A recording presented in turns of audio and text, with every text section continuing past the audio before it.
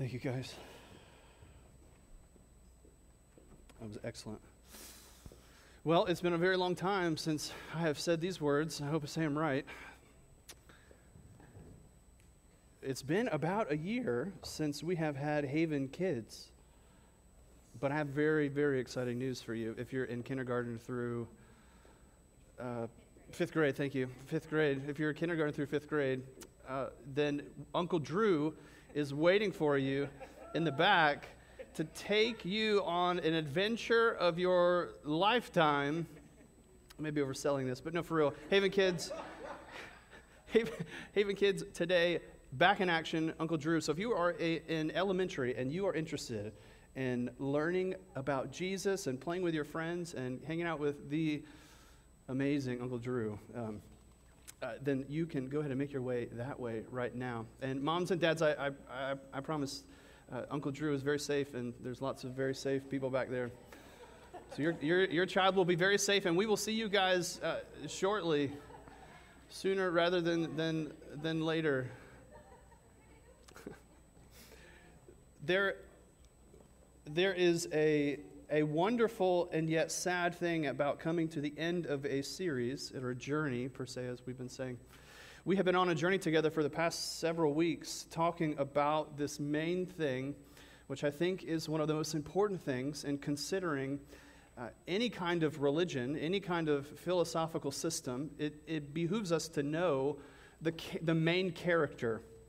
And so we've been spending a lot of time the past several weeks under the guise of this single phrase, knowing God, and what that means and what that looks like. And we've been looking at a variety of his attributes and trying to understand how he has revealed himself to us. And I think we've seen a lot of different exciting things. And now as we bring this portion or this series to a close, I think we will look at probably what has become one of my favorite things about the God of the Bible. I think that it is wonderful to know that he is wise and he is just and that he is loving, and all of those things complete him in all of his perfections. But there's just one thing that's just very near and dear to my own heart in particular, and I think it will be for you too. And so on our last part of this series, we're going to concentrate on another massive theme in which the Bible talks about this God, and that is this: that this God is a good father. What is a good father? Now, the chances are there are lots of different definitions and adjectives floating around in the air right now when such a question like that is asked. And it's interesting to look at the historical progression or perspective of what was considered a good father. You know, back in the early frontier days, European/Americans really contributed a man or a male being a good father based on their ability to teach moral uprightness to their children. I mean, that was the primary qualification of a good father versus not a good father. And so the scriptures were taught their kids, Aesop's fables were taught to their kids, all kinds of American folklore that would somehow turn the children of the father into good people in general. If the man was willing to do that, he was deemed a good father. But then a fascinating shift occurs around the time of the industrial period, right at the peak of, before the Depression, essentially, when the industry was everything and progress was king in America in particular. Something happened. The primary role of the father goes from being moral teacher, moral instructor of their children, to primary breadwinner. So to be a good father literally meant you brought more food to the table than another individual or another person or any other father. Fatherhood was defined by your ability to be the breadwinner. So it goes from moral teacher to breadwinner. And then progressively, it changed again, making another shift in the past several decades from the father's primary responsibility, if he's going to be good, is not training his kids in morality, and it's not necessarily breadwinning, it's investing his time and energy in his family. It's being at home. And very, very particular, it's playing with the kids. It's being the roughhouse monster, the tickle alien. I made that up. But, it's being the fun person. It's being that kind of person for your children people look at that, cinema has been depicting it, like that is a good father. And it's interesting to see the various shifts from all of those different perspectives throughout the course of the past 100 years plus. And I think what's interesting is all of those things we could say at minimum, a good father probably has all of those different elements. Wouldn't you agree? Is a good father someone who protects their children, teaching them right from wrong? More importantly, modeling right from wrong? Isn't that an aspect of a good father? Isn't an aspect of a father being a provider? Not necessarily being the financial breadwinner, but is providing some kind of emotional support, financial support, stability to the household. I think we would all agree that being a good father involves being a provider. And I think we would all agree that a good father is someone who plays with their kids, who likes them, who entertains them, who gets down on their level to give them horsey-back rides, who plays Spider-Man, with them, who watches Disney movies with them. We would all say, I think all of those different components, while they've been highlighted primarily as sole features of a good father, I think there's warrant to saying all of those different aspects contribute to what we would consider a good father. Now, that's not an exhaustive list, but let's say this. A good father is someone who protects, provides, and plays with their kids and family. Is that fair? Is that a fair working definition? Obviously not exhaustive, but I think nevertheless it really hits home to some aspects that we value and cherish and want to be willing to say that is a good father. Now, if it's possible that if you're like me, it's impossible, if you're like me, it's impossible to begin to think and talk about the idea of a father without reflecting on your own father. It's absolutely impossible. And immediately when we go through those three different categories of the working definition that we have, immediately what we start doing in our brains, maybe not you, but me for certain, I begin to think through how did my dad really nail some of those categories? And at the same time, how did my dad maybe not do so well at those categories? Is it like that for you as well? Because here's the reality. The father relationship with his children on a human level is one of the most formative relationships that a child will have. So much so that we go through life with the scars of things that our father has done or not done that we really needed as children. Why? Because the relationship is so formative.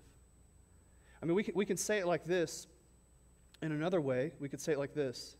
When we begin to think about and reflect about human fathers, immediately we begin to internalize and personalize our relationship with our own father. And we begin to cherish what he did really well. We begin to reflect and have joyful thoughts about what he did really well, but at the same time, we begin to mourn how he fell short. Now, this is not a mathematical equation. There's a different gradient to all of these things. But at the end of the day, when we think about our own fathers, matched to a definition of what a good father is, we are always pinched between two different polar obstacles. We're trying to come to terms with the father that we have, and at the same time, we are longing for a father that we never had, that we never got to experience. Again, it's not a mathematical equation, but all of us fall into those different polar opposites when we think about our own father. And here's the kicker. If our human father relationship to us is that formative, then how much more, if God is really our father, a father, how much more formative would our relationship with him be? How greater an impact would that have on the formation of our lives going forward? That interaction between us and him. And here's the thing. If God is not just a father, but God is a good father, like what does that mean? At minimum, it would mean this. It would mean that he protects his children with an infinite strength, with an infinite ability. He protects his children. He would provide them.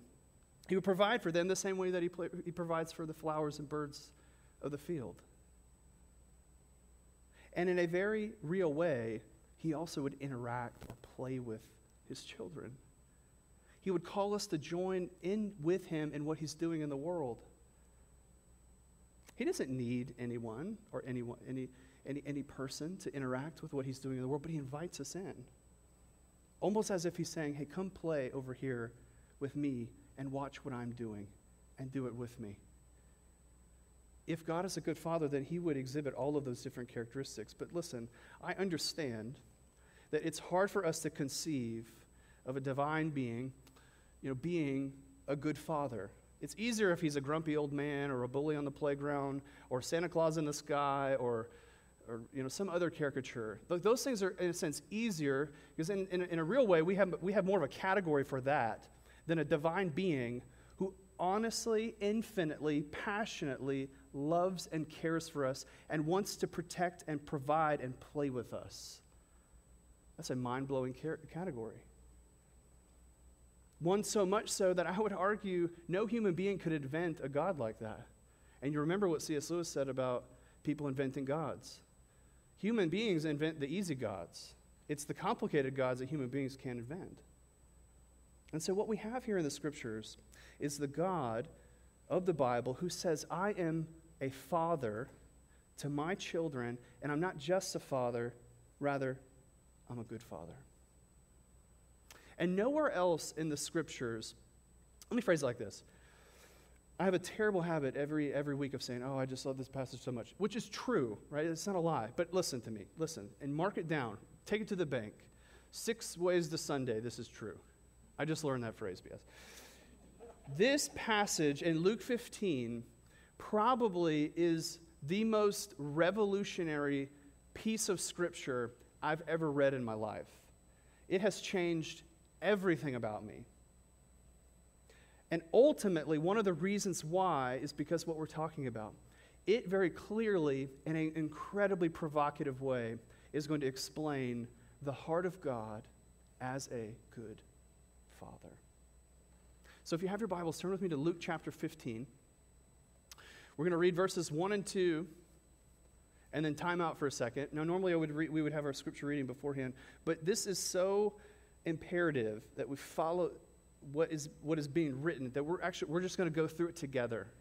We're going to experience the story as it unfolds together. But let me set it up like this. Look at verse 1. I'm not setting it up, I'm sorry. Luke is setting it up like this. Look at verse 1. Now the tax collectors and sinners were drawing near to him, to Jesus. And the Pharisees and scribes grumbled, saying, "This man receives sinners and eats with them." What's so interesting about this particular scenario is that there are 2 groups of people that are surrounding Jesus. You have the tax collectors and sinners being one category. So you're outcasts, you're outliers, you're rebellious to society type people. Then you have the nice, clean religious people, the Pharisees, the religious leaders on the other side. So you have both of these groups who have an idea of what God as a father should be or would be, and they're gathered around Jesus. And it's in response to what the religious people are saying about Jesus that Jesus responds by telling them a story. And it's a wonderful story. And typically, it's a very famous story. We call it the prodigal son, typically. Prodigal meaning reckless or useless son. But what's interesting about this story in particular is that it begins to mirror the actual crowds that are standing around Jesus in real time when he's telling the story. So one of the things I want you to watch and look for as we're going through this together is which character is this portraying of the people, the sinners and tax collectors that are hanging out around Jesus, or the religious, know-it-all, perfect people that are hanging around Jesus. Both of them are. And the characters will reflect that very deeply in the story. So while Jesus is responding to them, he's responding to them in a narrative way, which is just brilliant and beautiful and incredibly, incredibly powerful. So they make their comment about him hanging out with sinners, and then in verse 11, skip down to verse 11, he looks at them after telling 2 other stories. He looks at them and he says this. He said, "There was a man who had 2 sons." Here's the question I want us to wrestle with as Jesus begins to unpack this story for us. If God really is a good father, that's one thing. It's another thing if it gives you an incredible amount of value. And I think it does. And I think Jesus thinks it does.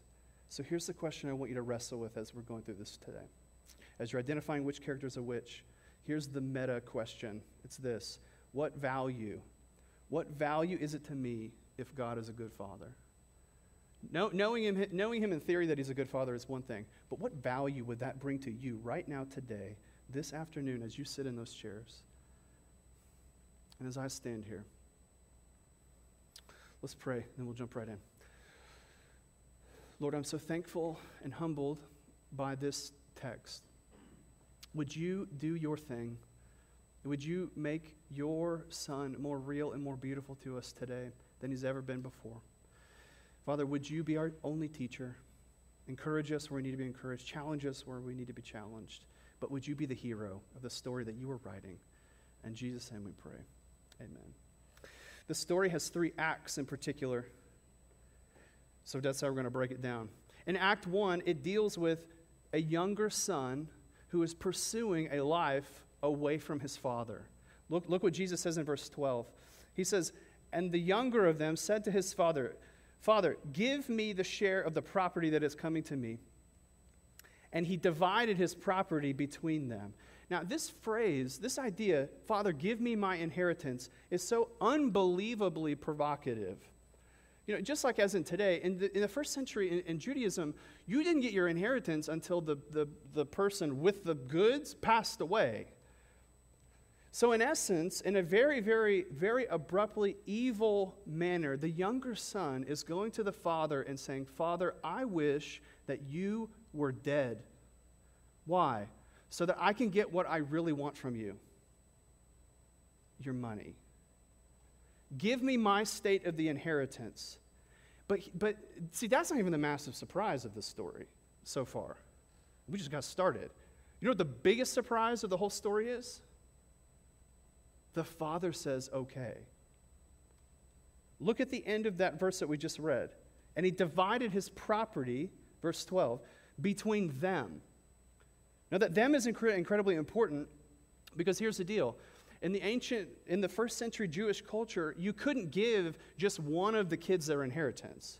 So it's like, well, you're going to get a third, so here, let me give you your third now, and then we'll grow the other one for the other siblings. No, that's not how it worked. Either everyone got their inheritance at one time, or just one child, then no one got their inheritance. And so when he breaks the inheritance, he gives it to all of them according, meaning the father technically, literally has nothing left. Everything he owns or did own now belongs to the eldest brother, which we'll get to a little bit later, because that's even more of a gut punch. I don't know, sorry, couldn't think of anything. So then what happens after that? Immediately after he gets the inheritance in verse 13, the younger son absolutely doesn't hesitate one bit whatsoever. He begins to set sail for his idea of freedom. Like, there is no more better depiction, I think, of a modern person than this idea of the younger son here in Luke chapter 15, written several thousand years ago. It just shows how much we haven't really changed as much. See, the idea of the younger son is this: my family, the tradition behind my family, the religious tradition, all of those things are holding me back. And what my heart longs for more than anything else in the world is what? To be free of that. What do I need? I need money. So give me my money so that I can go be free, so that I can finally be happy. This sounds like the attitude of most 18-year-olds when they graduate from high school and then they're going on their way to college. Finally, I have my money, I have whatever, I'm going to go be free from my family and go exist outside, and that is finally where I will find my true happiness and purpose and identity. But it doesn't just stop there. This is a mindset that we have frequently. We talked about it several times over the past couple of weeks, so I won't belabor it. But our drive to be free, to experience freedom, to pursue the ideal of freedom, whether it's in materialistic goods or whether it's chasing some kind of nostalgia, like, we will do it because we want to be free. And there's no better depiction of that, seriously, than the younger son here in Jesus' parable. He says, "I'm going to go," and he begins to go. And not many days later, he says in verse 13, that the younger son gathered all he had, took a journey to a far country, and then what did he do? Exactly what you expect him to do. He squanders everything with what? Reckless living. What in the world does reckless mean? I don't know. No, I'm kidding. I do know, but that's where the word prodigal comes from. So this is the prodigal son because he takes all of his inheritance and he's reckless with it. He's worthless with it.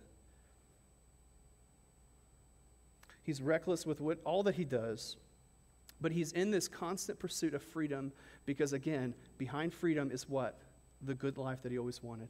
But he has to strip himself of his family ties. He has to strip himself of their religious baggage, and then he can finally experience the good life that he wants. But it doesn't necessarily turn out that way, but we already know that. You could have never heard this story in your life, and you probably could surmise things are not going to end well for this cat. And guess what? You're right. They don't end well. Look at verse 14. And when he had spent everything, a severe famine arose in that country, and he began to be in need. And he went and hired himself out to one of the citizens of that country, who sent him into the field to feed pigs.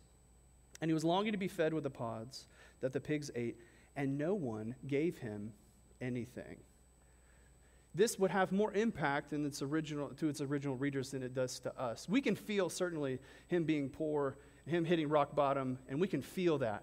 Like, you had everything, you took it by evil and cold means, you squandered it, and now you're eating with the pigs. We can feel that. But for a primarily Jewish audience, this is not just he's hit rock bottom. This is like he is betraying all that being Jewish is. He's betraying all of the dietary regulations and restrictions and being around these pigs. So this guy has not just betrayed his father or his own homeland. Now he's betraying the very God in which his family serves. He is completely isolating himself from his homeland, from his friends, from his family, and now the God in whom they worship. And as he's feeding these pigs, he is longing just for a taste of what they're eating because he squandered everything he had. He's acted like a fool. And now he finds himself a farmer to these pigs, so hungry, so desperate, he's willing to begin to eat what they're eating.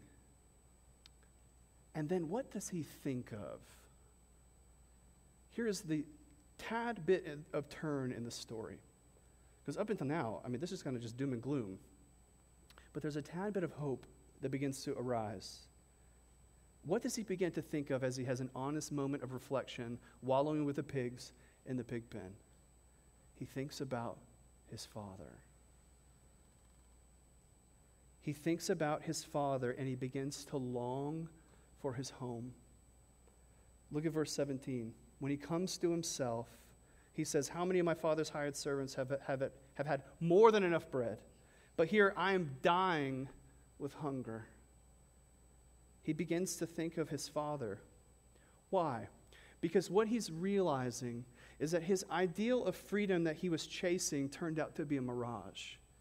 Abandoning his family history, abandoning his family's religious history, all those things sounded good in the moment, but they turned out to be not necessarily the greatest thing that's ever happened to him before. Because the freedom that he was pursuing, in fact, was not a prosperity donor, it was an enslaver. It took more and more and more and more from him till he had nothing, not even a sandwich. The freedom that he was pursuing was a faux freedom. It wasn't real. And it took everything without restraint, chewed him up, and spit him out. And so now he's thinking, there's only one hope that I have, and it's my father. I just want to go home. But let's be honest. Can he go home? You just told your dad, I wish you were dead. Give me my third of the inheritance. Can you just stroll back in the house after that? But he comes up with a plan. He says, what I'm going to do is I'm going to plan out a way in which I can come home. Look what he says in verse 18. I will arise, I'll go to my father. I will say to him, Father, I have sinned against heaven and before you, and I no longer am worthy to be called your son. Treat me as one of your hired servants. Do you hear his plan? What's his plan? That he's going to go home, he's going to start journeying for home, and he's going to focus on work on a very well-crafted apology. Does this sound familiar to you? Have you ever done this before? Have you ever done something terrible and you have to make a really good apology effort here? And so no? Just me? Okay. He's going to craft the perfect apology. And he's going to follow it up with a grand gesture. Father, let me come home. Let me live here, but I will be your slave. I will work for you. I don't have to be your son. I have ruined that opportunity. I've closed that door. Just let me come work for you. Let me get out of this pigsty. Let me come back home. Let me just enjoy being at home. It's a wonderful plan. I mean, really, what else can he do? This is a pretty good plan that he has going for him. So he begins to go back home with the plan in mind. But what's so crazy about this story is that his plan absolutely does not work. It seems to be like a perfect plan, but it absolutely is foiled at every nook and cranny. Look at verse 20. As he begins to approach the father, or his home, he arose and he came to the father, verse 20. But while he was still a long way off, watch this, his father saw him, felt compassion, and ran and embraced him and kissed him. And the son said to him, Father, I have sinned against heaven and before you. I am no longer worthy to be called your son. So he's going through his apology. Perfect. Watch this. But the father said to his servants, bring quickly the best robe, put it on him, put a ring on his hand, shoes on his feet, bring the fattened calf and kill it. Let us eat and celebrate. For the son was dead. For this my son was dead, and he's alive again. He was lost and is found. And they began to celebrate. As the younger son turns the corner to his house, he is met by the stare of a father who merely sees the dusk picking up and is just hopeful that his boy has come home. And you can't know this for sure. We can't know this for sure. But I think what we can know is this. I don't think the father's telepathic. I don't think the father just intuitively knew, oh, my son is coming home. Let me go embrace him. No. I think the father is watching for the son.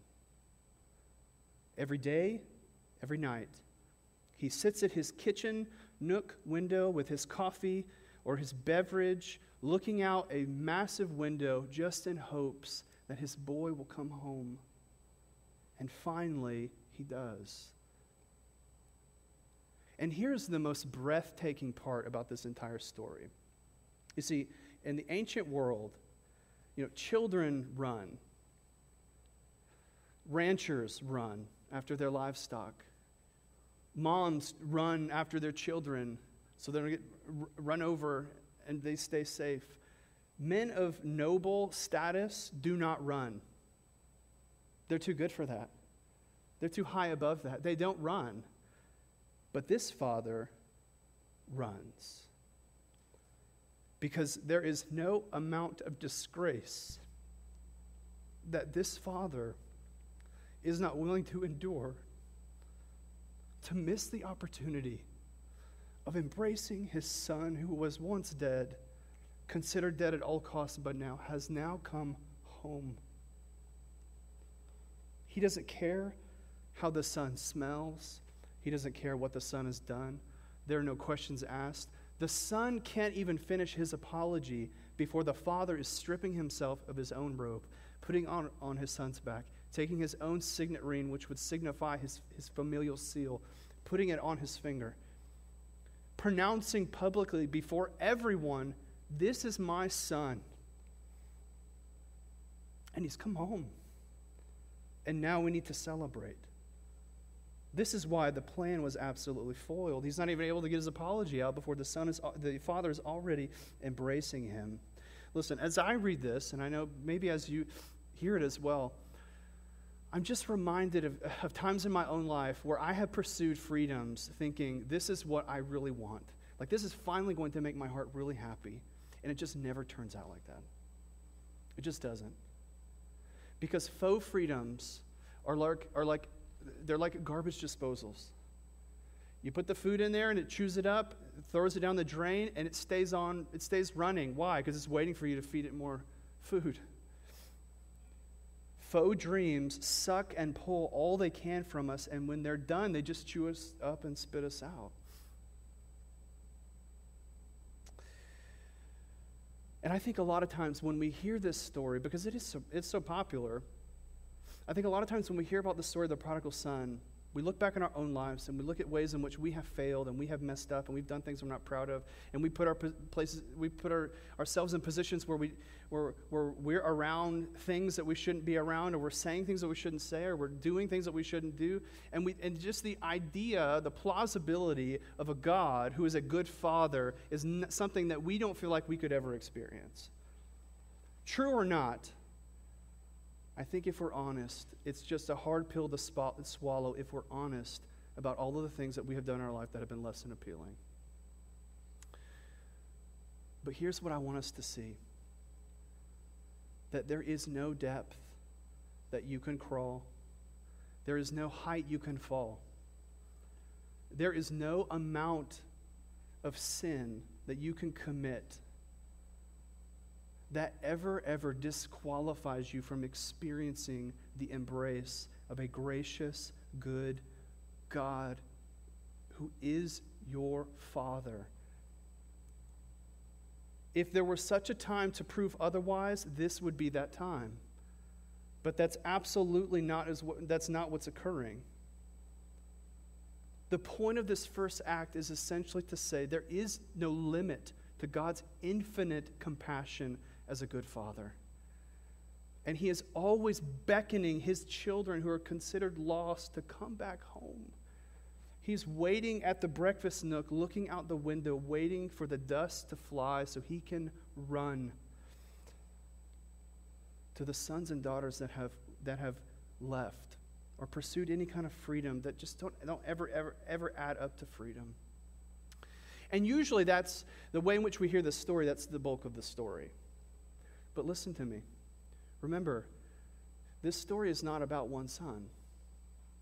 It's about two sons. Remember Jesus' first part. When he begins to introduce the story, what does he say? A father had a terrible son? No, he said a father had two sons. The second act concerns itself not with a reckless son, but actually a really, really good son. A son who decides to stick with his father through thick and thin. A son who knows his theology, knows his religion, and attempts to perform better than most people in the world. He's a good son. He's the son, if we're honest, we probably want.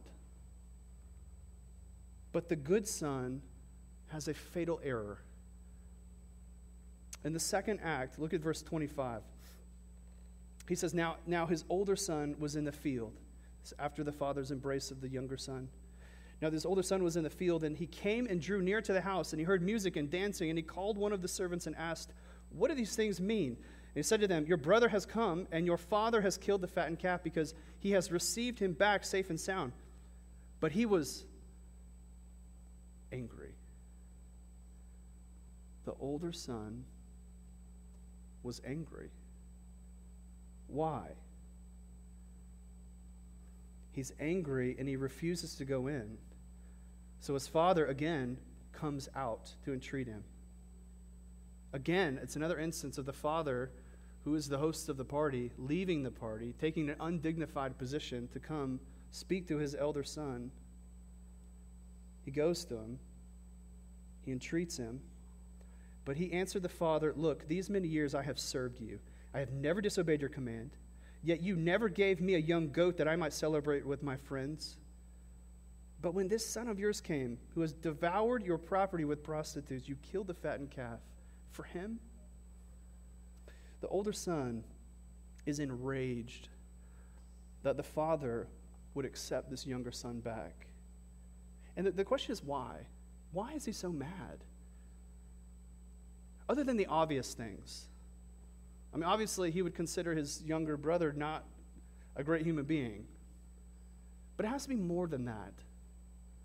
What is driving his anger towards this younger brother of his?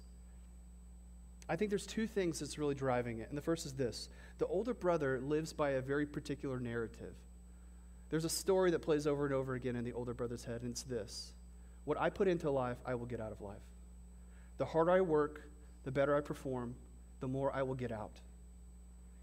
As long as I'm a good person, good things will happen to me. Do any of these things sound familiar? This narrative plays in a lot of our heads all the time. The better I am, the better things will happen to me. Life is all about being good. But something is occurring here that doesn't calculate inside the older brother. His mathematical formula is not working. I have been good. I have served you all these years. And now you're throwing a party for this loser coming home? And he's very angry about it. Because it's messing with what he really believes about the world. That's the first reason why I think he's so angry. The second is this, a lot more practical. Let's go back for a second about the inheritance. When the father gives away the inheritance to the younger son, because there's two boys, the oldest son would get 2/3 of the inheritance, most out of all the siblings. Why? Because he became the new patriarch, and he was responsible for taking care of the family. The successive sons after the firstborn would get 1/3 of that, divided up equally, whatever that amount may be. When the father gives the inheritance to the younger son, remember, he has to also give the inheritance to the older son, which means what? The father owns nothing. So what we would consider this beautiful interaction between the father and younger son, when the father takes off his robe and puts it on the back of the younger son, takes his ring off and puts it on and throws a huge party, whose money is actually being spent? It's the older son. The older son has worked very hard, very diligently. He's been a very good person. He believes all of those things are owed to me. How dare you take away what is mine and give it to this worthless individual? He doesn't even call him his brother. He says, your son. Did you notice that? That's why he's mad. It doesn't fit into the way he views the world. And now you're getting personal. You're messing with my money. And now we have a problem. And so the massive, big, fat question is this. How is the older brother going to respond? Because watch how Jesus ends this parable. So breathtakingly brilliant. And if you're a teacher, just admire the pedagogy of Jesus. Watch what he does in verse 31. And he says to them, or said to him, so the father speaking to the older son, Son, you're always with me. All that is mine is yours. It was fitting to celebrate and be glad, for this your brother was dead and is alive. He was lost and he's found. And the story stops. The curtain drops on Act 2. The story's over. Jesus is done. If we zoom back out for a second, there are still people around Jesus in real time waiting to hear the conclusion. Why is there no conclusion? Because the thin veil of fiction and reality is being broken before their very eyes. Jesus, in a very real way, is already addressing the younger son and the older son. And what Jesus is doing through the story of the prodigal son is begging the older sons, the Pharisees, to respond with compassion that God, the Father himself, has. And he's just waiting for them to respond. He just drops it right there. So how do they respond? Well, Jesus' story has no ending. But if I may, we do know the ending of the story. So using the characters in the story, what happens? The father talks to the older brother gets very angry, and then what happens? Essentially, the older brother goes and gets his friends, and they bust in the party, and they grab the father, and they pull him out, and they beat him, and they lash him, and they put him on a cross, and they watch him breathe his last breath. Because there is no way that they're going to allow a person to deal with what they think is true about the world, about being a good person, and messing with their inheritance that only belongs to them. All the while, God has a much bigger plan at stake in what's going on. You know, one of the biggest surprises I think about the story, the more I've read this and the more it just sticks out to me, is really this.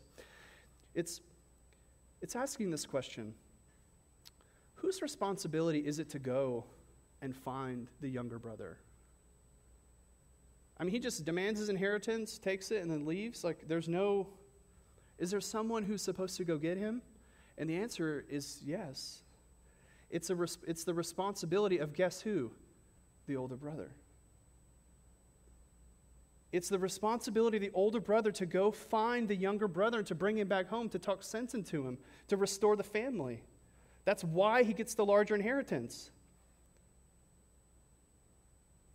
But unfortunately for this younger brother in Jesus' story, his older brother is cold and mean and hateful and despises his younger brother and wants everything for himself. And see, in a very real way, I think oftentimes in different seasons of our life, we can identify with these characters. Maybe some more, maybe different characters more at a time. Maybe you're the freedom person, where you really feel like if I can have this, or if I could go here, if I could detach myself from all of these traditions and religions and things like that, then I could finally experience a good life. But then other people are saying, no. The key to a good life is by being good, by performing well. And as long as I'm performing at the top of my game, in my job, in my hobbies, around my family, then I will be a good person. I'll experience a good life. But what all of us have in common essentially is this. There was a point in time in which all of us acted like younger brothers to the good Father himself. We all did. We all looked at his reign and his rule and we said, we don't want any of that. We will achieve the good life through performance, or we'll achieve it through freedom. And we went away. But here's the power of the story of the gospel, the good news. That unlike the younger brother in the parable, we don't have a brother, we have an older brother who is very different. Jesus himself comes as our older brother.